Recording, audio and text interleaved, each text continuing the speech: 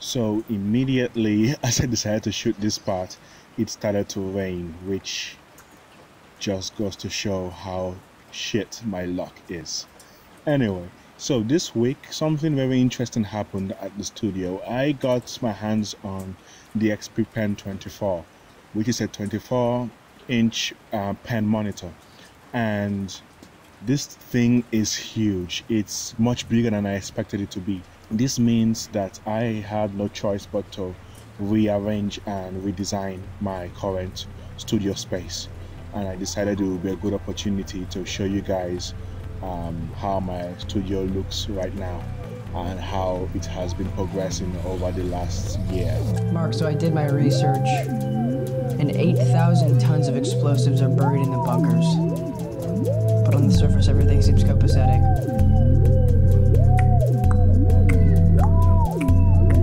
I love you.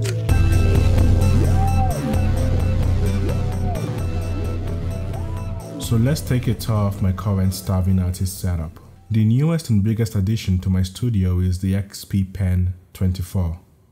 I bought this a couple of weeks ago and it has been a great asset. So for the past year, ever since I got the desk, I have been using a UG tablet as well as a television screen as my monitor, which had horrible colors and would hurt my eyes if I stared at it for too long.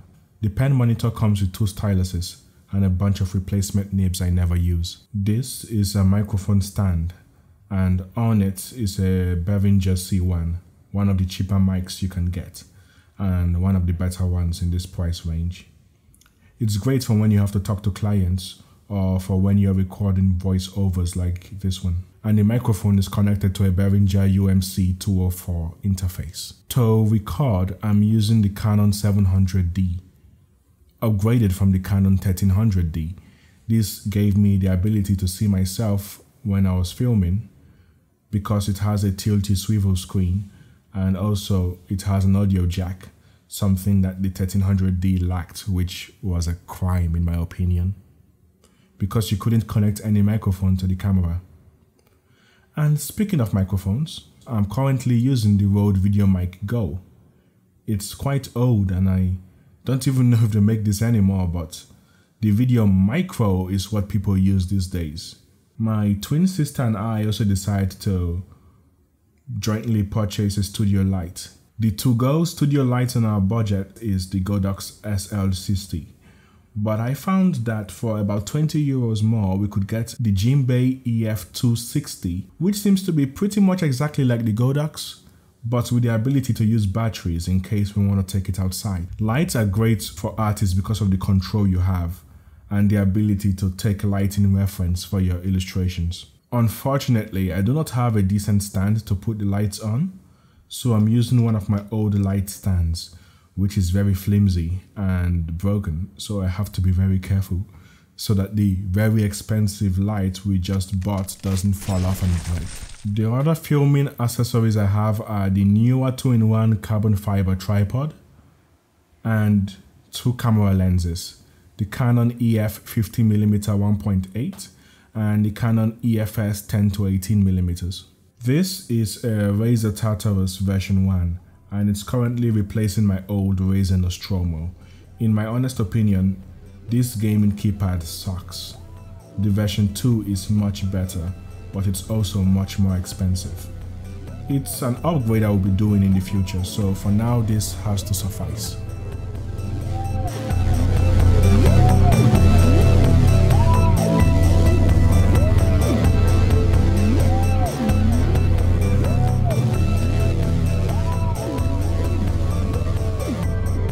This was an illustration I did for Halloween, and as a way to test the new pen monitor.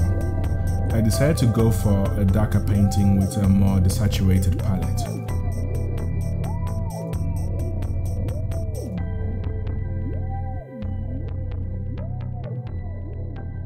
The creature behind the main character is called a Zangbeto, a West African spirit of the night who patrols the streets and attempts to catch thieves and the like and bring them to justice. I decided to make it look very deformed by giving it different sized limbs. It was such a joy to paint on such a big screen, although it took a bit of getting used to. The painting was quite the challenge, but I like how it turned out. My last couple of paintings have been quite dark in theme, and I do miss the more vibrant and colorful image I am known for, and I would like to find the time to figure out how to combine the two styles.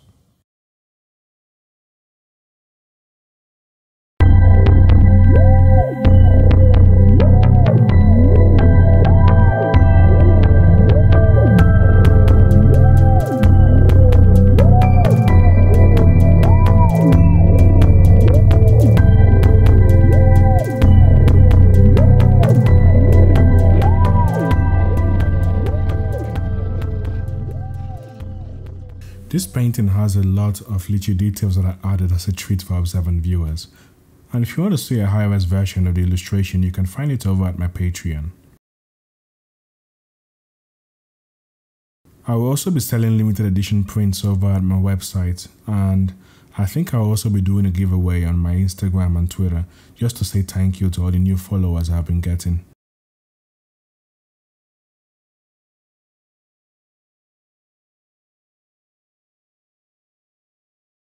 I have been kind of split on how I should approach my styles because this is a bit more darker and desaturated than my usual stuff. And I mean, there's no one saying that I can do both. It's just I got a lot of following last year from people who expect a much more brighter illustration than the one I'm currently doing. And I feel like I'm kind of like letting them down anytime I do an illustration that isn't exactly what they want. I mean, because when you follow someone, you tend to expect they would maintain a similar style and structure for their illustrations, which is not something that I have been doing for a while now. You know, I like to switch things up and I like to do very different things. Hopefully people like this, and if not, you know, I think for my last illustration it's going to be a lot more brighter. It depends on the month or the week. I tend to paint how I'm feeling at the moment, so this is just how I was feeling. Besides, a much brighter painting wouldn't work for this theme and story, so it had to be like this. Anyway, so this was a crazy week, and the thing is, it might actually get crazier because, believe it or not, I might, if I play my cards right, might get a chance to do an art show in Barcelona, which is incredible because I have never been to Barcelona and I do know a lot of artists and people who live there, and this will be a great opportunity to finally meet them in person.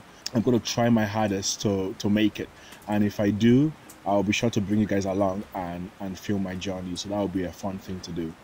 And that's going to be early next month, so I'll be finding out very soon. So thank you guys for watching, and I'll see you guys next time. Bye.